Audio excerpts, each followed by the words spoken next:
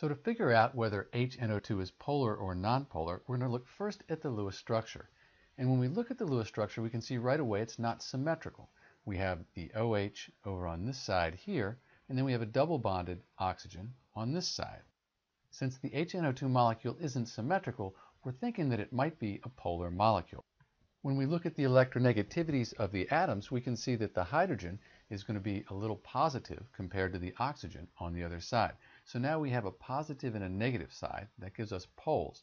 We have poles, we're thinking polar. But we should really look at the molecular geometry to make sure that this is a polar molecule.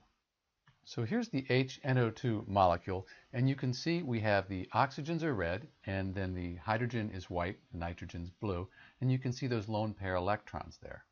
So we have, again, a lack of symmetry, and then on one side, fairly electronegative oxygen, on the other, the hydrogen is fairly positive.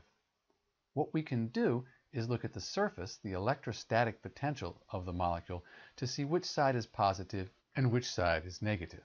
So here, the mesh around the molecule, you have the blue, that's negative, and the red, that's more positive. So you see there really are two poles, a positive and a negative. So that makes HNO2 a polar molecule. So that's the polarity for HNO2. This is Dr. B, and thanks for watching.